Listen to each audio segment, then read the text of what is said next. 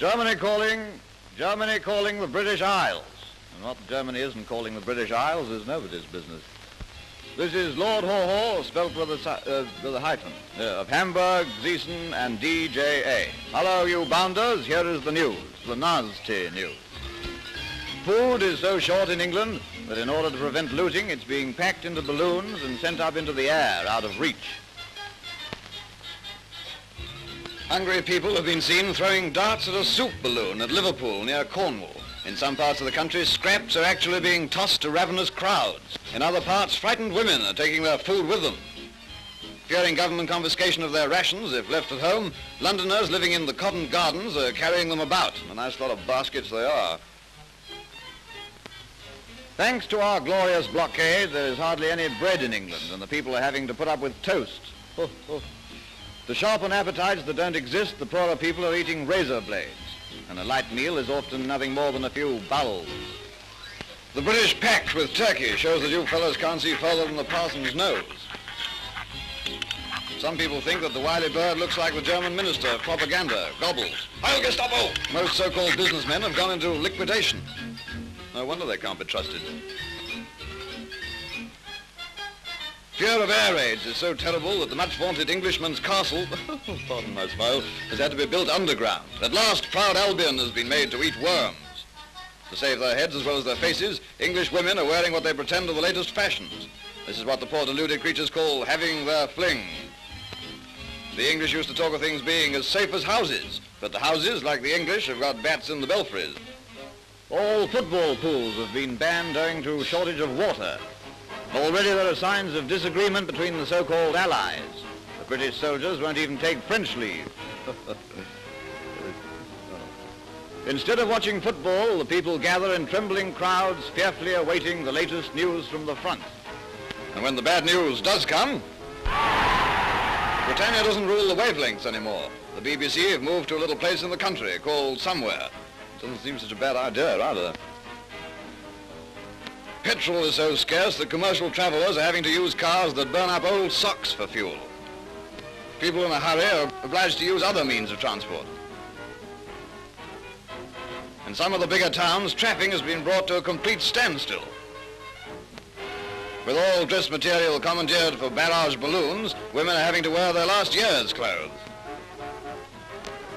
The blackout is so black that you can't see a hand behind you. Experiments have been made with trained glowworms in some of the main streets on the principle of easy come, easy glow. This plan had to be abandoned in favor of torches. These are usually without batteries to save light. Churchill again. Yesterday, a British warship was engaged off the coast of Birmingham and reduced to matchwood. And who would dare say now that you cads are not a nation of warmongers? If the English had their way, our Führer would be told to go east. But you seem to be making arrangements for him to go west. You really think the Führer's neck is as big as this? As to the future, what do the stars foretell? Heil Hitler!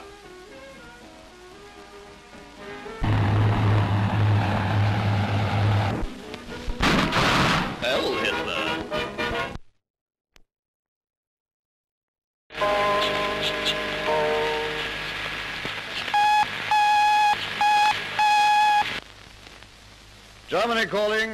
Germany calling the British Isles. And what Germany isn't calling the British Isles is nobody's business. This is Lord Haw-Haw, spelt with a hyphen, of Hamburg, Gießen, and DJA. Hello, you bounders, here is the news, the nasty news. Food is so short in England that in order to prevent looting, it's being packed into balloons and sent up into the air, out of reach. Hungry people have been seen throwing darts at a soup balloon at Liverpool, near Cornwall.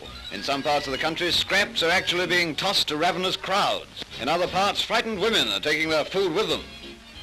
Fearing government confiscation of their rations if left at home, Londoners living in the Cotton Gardens are carrying them about. A nice lot of baskets they are. Thanks to our glorious blockade, there is hardly any bread in England, and the people are having to put up with toast. To sharpen appetites that don't exist, the poorer people are eating razor blades, and a light meal is often nothing more than a few bowls. The British pact with Turkey shows that you fellows can't see further than the parson's nose. Some people think that the wily bird looks like the German minister of propaganda, Goebbels. Heil Gestapo! Most so-called businessmen have gone into liquidation. No wonder they can't be trusted. Fear of air raids is so terrible that the much-vaunted Englishman's castle, pardon my smile, has had to be built underground. At last, proud Albion has been made to eat worms. To save their heads as well as their faces, English women are wearing what they pretend are the latest fashions. This is what the poor deluded creatures call having their fling. The English used to talk of things being as safe as houses, but the houses, like the English, have got bats in the belfries. All football pools have been banned owing to shortage of water. Already there are signs of disagreement between the so-called allies. The British soldiers won't even take French leave. Instead of watching football, the people gather in trembling crowds, fearfully awaiting the latest news from the front. And when the bad news does come, Britannia doesn't rule the wavelengths anymore. The BBC have moved to a little place in the country called Somewhere. Doesn't seem such a bad idea, either. Petrol is so scarce that commercial travelers are having to use cars that burn up old socks for fuel. People in a hurry are obliged to use other means of transport. In some of the bigger towns, traffic has been brought to a complete standstill. With all dress material commandeered for barrage balloons, women are having to wear their last year's clothes. The blackout is so black that you can't see a hand behind you. Experiments have been made with trained glowworms in some of the main streets on the principle of easy come, easy glow.